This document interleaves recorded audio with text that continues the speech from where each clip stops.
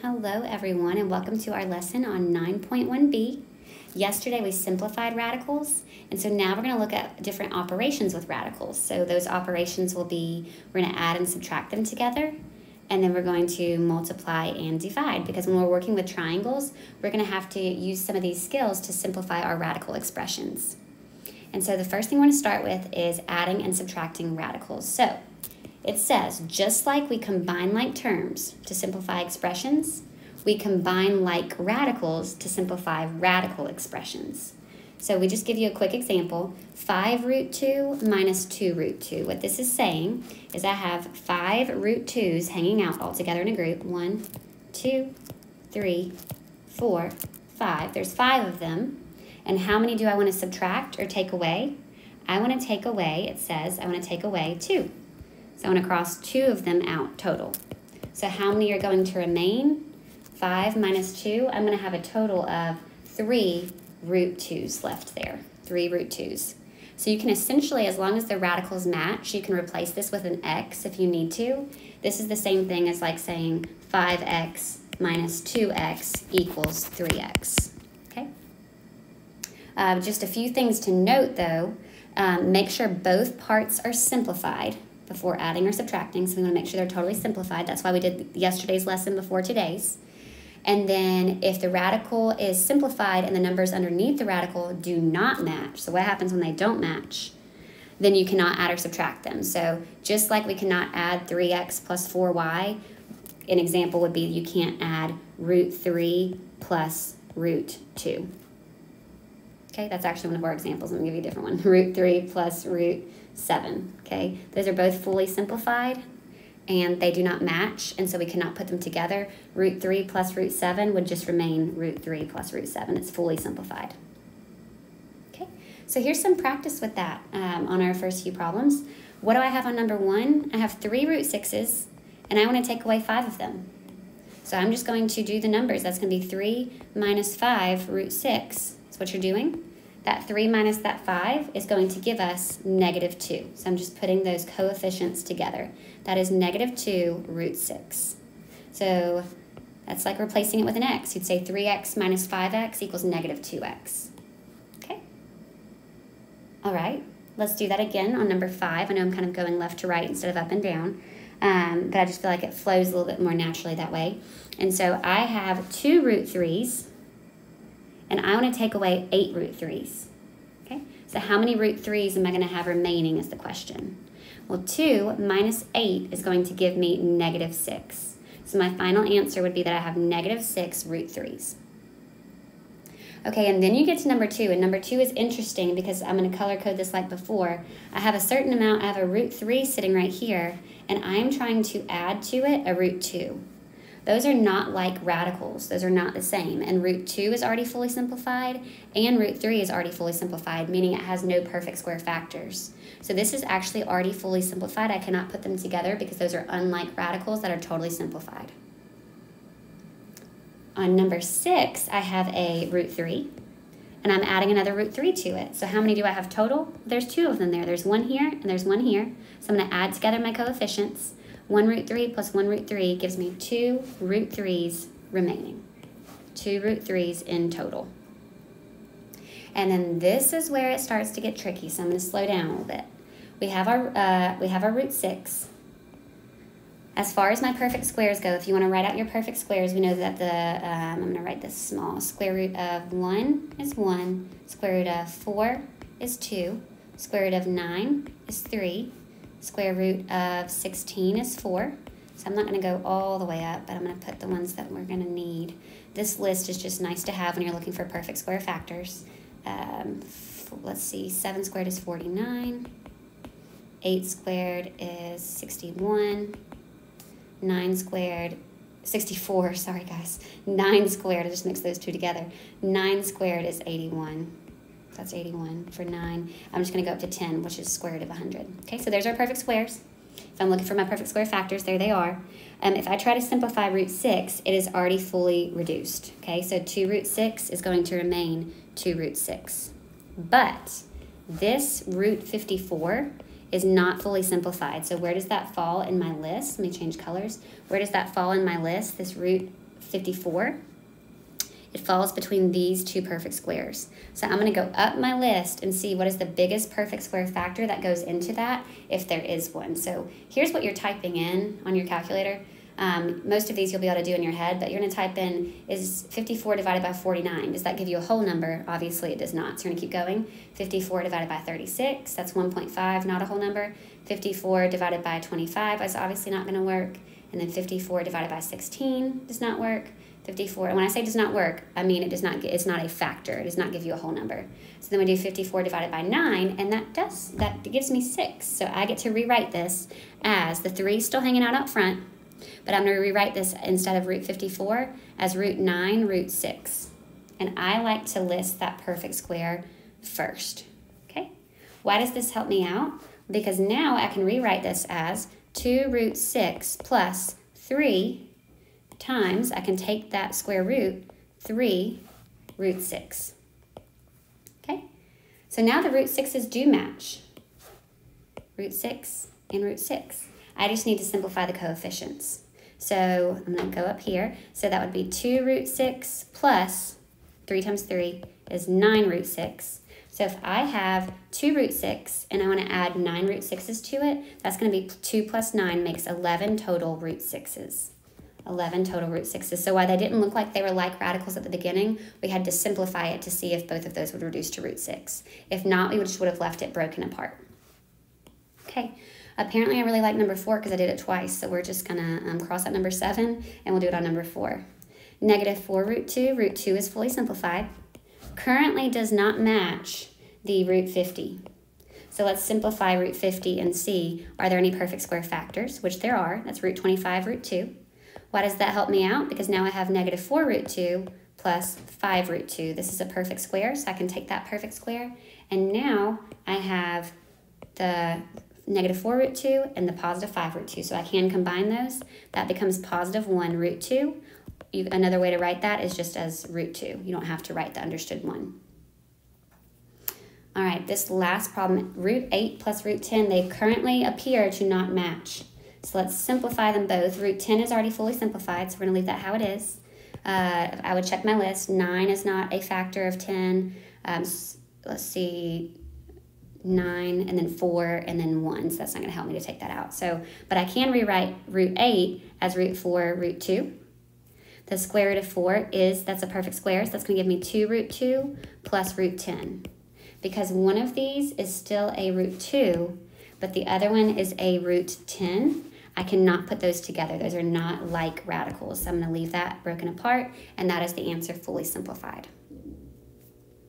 All right, so now we have multiplying and dividing radicals. This is a little bit different. The number or expression outside of the radical is called its coefficient, and the expression on the inside of the radical is going to be called the radicand. When we multiply or divide, we're going to simplify the coefficients with coefficients, and we're going to multiply or divide radicands with radicands. So another way to say this is the numbers on the outside of the radical symbol get multiplied and divided with the numbers on the outside. The numbers on the inside get multiplied or divided with the numbers on the inside. So in class we talked about how like you have your outdoorsy people that like to hang out and do things together, and then you have your indoorsy people. I'm an indoorsy person, so I'm going to want to hang out with people that want to hang out inside. Okay? And so that's like a fancy way to say that, coefficients with coefficients and radicands with radicands. So for this example, if we were to color code it, my radicands, the ones sitting under the radical symbol, are 5 and 7. My outdoorsy people are the 2 root 5 and the 3 root 7. So when you multiply, you're doing 2 times 3 is 6, and then root 5 times root 7 is root 35. That is fully simplified. So there's no perfect square factors of 35, so that is my final answer. So let's do some problems that look like that, and then we will come back.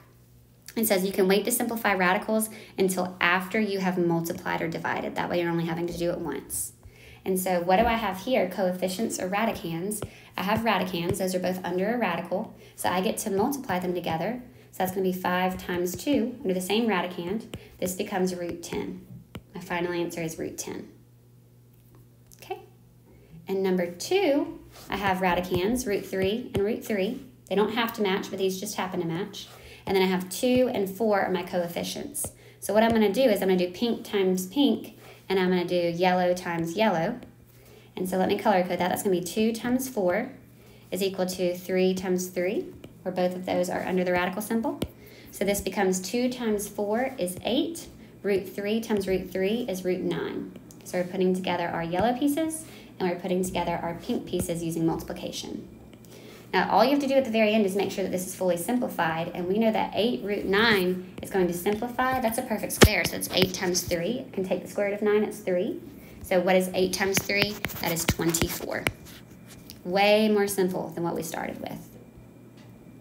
And the last problem like that, again, I have 2 coefficients, 2 and 3, and then my radicands are root 5 and root 20. And so that would be 2 times 3, root 5, root 20. I'm just reordering them so that the ones that I'm going to multiply are next to each other. So there's my radicands. Those are my inside people. And then here are my outside people. So 2 times 3 is 6, root 100. 6 root 100.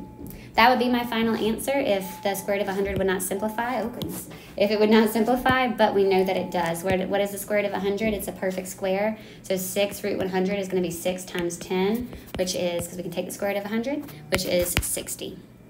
60. That was a horrible 6. Hold on, guys. I feel better about that one. Okay.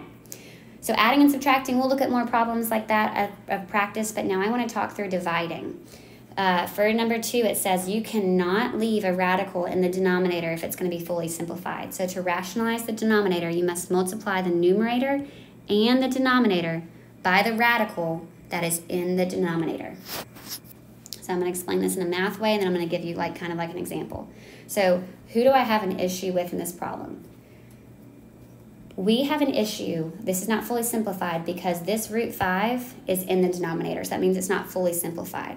So mathematically, how could I turn that into a perfect square so that the radical symbol will no longer remain in the denominator? Well, I can take that original problem and I can say, okay, right now it's root 5.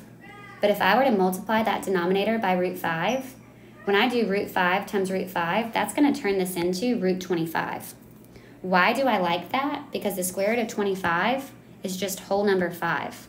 And now, boom, there's no more radical in the denominator.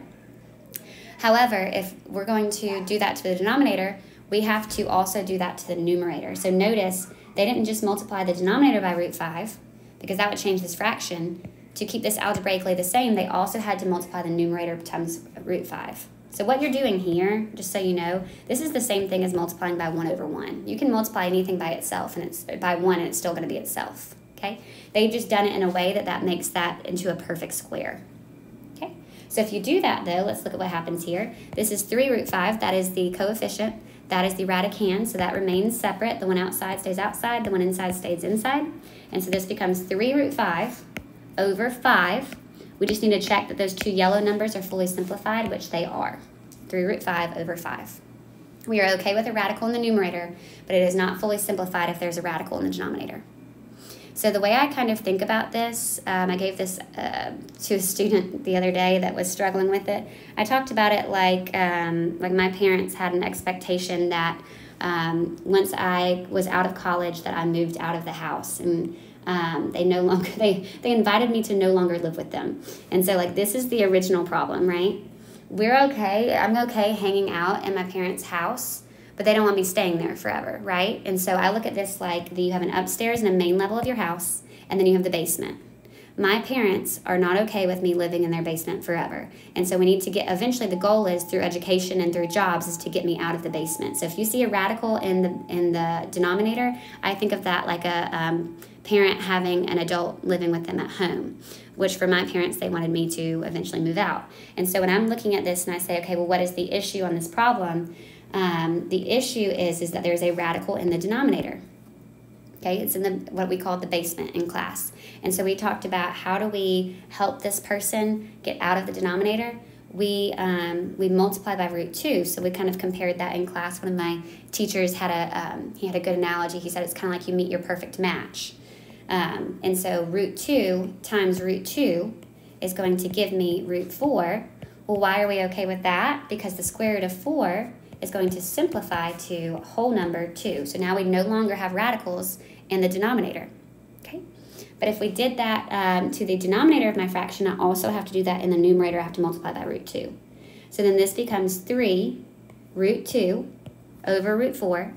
Again, 3 root 2 over root 4. And then all I have to do is check that that 3 over 2 is fully simplified, which it is on this problem.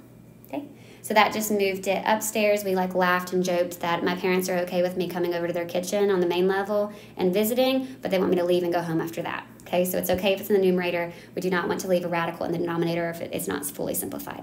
Okay, so let's do our other problems like that. Okay, who is my issue here? The root 2 is my issue. So we're okay with the 3. That is just a coefficient. We're okay with having a coefficient in the denominator. We have 2 over 3. I compared that. It's kind of like my younger brother. He's allowed to stay at home. Whenever he was in middle school, they were fine with him being in their basement, but they wanted me to eventually get a job and move out so that they could be empty nesters. And so the 3 is not my issue. That's a coefficient. I'm not okay with the radicand. So what do I need to do? It needs to meet its perfect match to make it root 4. So this becomes 3 in the denominator. 3 root 4. 3 root 4. Why do they like that? Because the square root of 4 simplifies to 2. So this is 3 times 2. 3 times 2, that becomes a whole number. 3 times 2 is 6. Okay, so that's way more simple. But if we did that in the denominator, we also have to do that in the numerator. Kind of think about it like my spouse meeting my parents. I want it to meet the main level too. So that will become 2 root 2, coefficient radicand. Then that becomes, again, 2 root 2. We're going to simplify at the very end. 2 root 2 over 6. And so then 2 root 2 over 6. This one does simplify. I need to simplify those yellow numbers, those 2 coefficients. 2 divided by 6 simplifies to 1 over 3. So this becomes 1 root 2 over 3. Another way to write this is just as root 2 over 3. You don't have to write that understood 1 there. So this one would be acceptable, or this one. All right. Number 7 seems scary because you see a root 5. I'm okay with the root 5 in the numerator, but not in the denominator. Always check and see if there's a radical that it matches exactly that you can cancel it out with. Boom, root 5 over root 5 is just 1, and 3 times 1 is just 3. 3 is all that remains. All right, that does not happen here. There's not a root 10 living in the numerator as well, so I have to multiply times its perfect match. That gives me root 100, which fixes the problem because now I just have a coefficient of 10. I have a constant of 10 in the denominator, okay? But I have to multiply that by that in the top as well. So this becomes 20 root 10, so 20 root 10 over 10. Again, simplify the 20 over the 10. 20 over 10 is just 2, so this is just 2 root 10. You could put it over 1 or you don't have to. Okay, this is called rationalizing the denominator. Okay, so who is the problem on this one? The root 3 living right here. And so what we're going to do is we're going to multiply it by its perfect match to turn it into a perfect square. We're going to multiply in the numerator and in the denominator by root 3. I'm going to do the denominator at once. That becomes 6 root 9, which simplifies to 6 times 3, which simplifies to 18. This is a hard problem. I call this the X Games mode problem. What happens up here? This is 18, and then that's root. This is interesting. This is root 5 times root 3. That's going to become root 15. I can multiply those out. Okay? So this becomes 18 root 15, 18 root 15 over 18. The two 18s simplify to just 1 over 1, and so this is just 1 root 15, or plain old just root 15. So your assignment is on the back. You've got some problems to practice. These are just some radical operations that will come up in some of the triangles that we're working with this unit in geometry. So I hope you have a wonderful day.